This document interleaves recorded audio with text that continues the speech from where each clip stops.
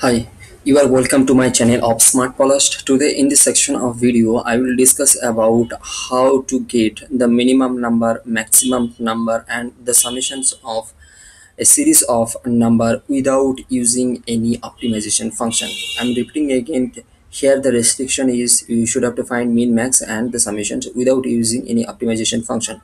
I mean you will not using any predefined function, maybe shorted, maybe sorry, maybe mean, maybe max, or not like that.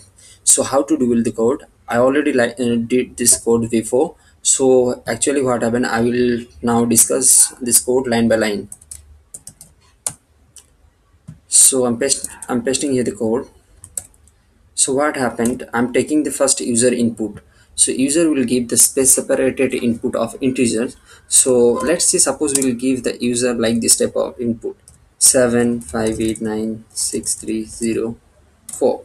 This type of input will give in maybe.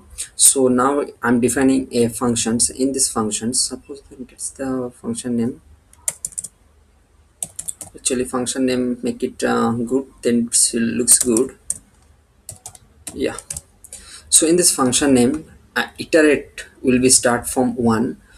That's why I take 1. So mean, max and sum, all these things are in a list, and the list previous values is 0. Why it is 0? Because if the user will not give anything, then mean equal 0, max is equal to 0, and the sum equal also 0. That's why I'm taking the mean equal to max is equal to sum equal to 0. After that, what happened, while I less than equal length of the list. So in that case, length of the list. So what happened in this case, when you will do, when you will go for the input will given. So after that, what happened in the input, when up to it is not reach up to that level, because it is started from 0 after 1. After that, I'm incremented the iterate here. So until unless you will not get goes to equal, the loop will be iterated one by one. So what happened for the first case, when I is equal to 1?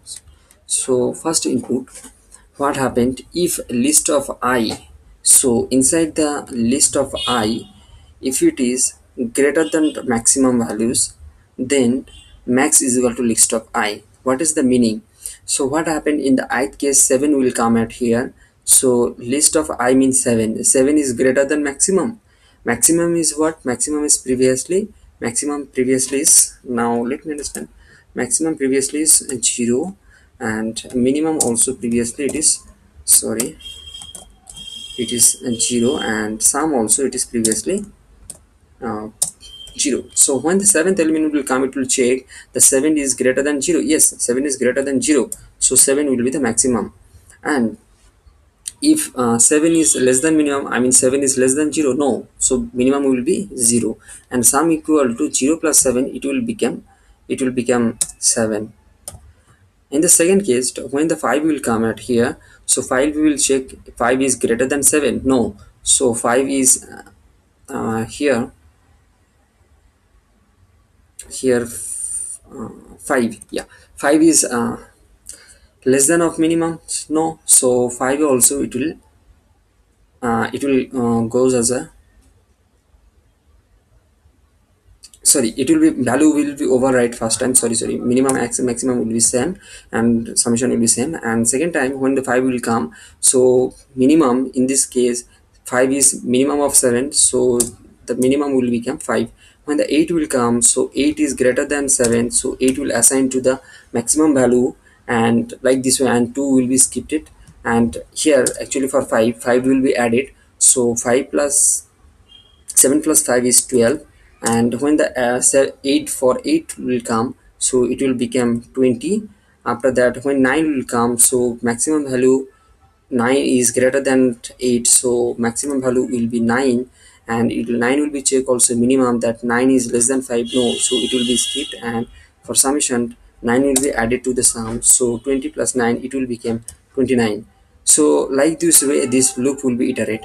After that, what happen, it will return the min, max and sum everything's. So what happened in the sketch, every time the last value will be assigned.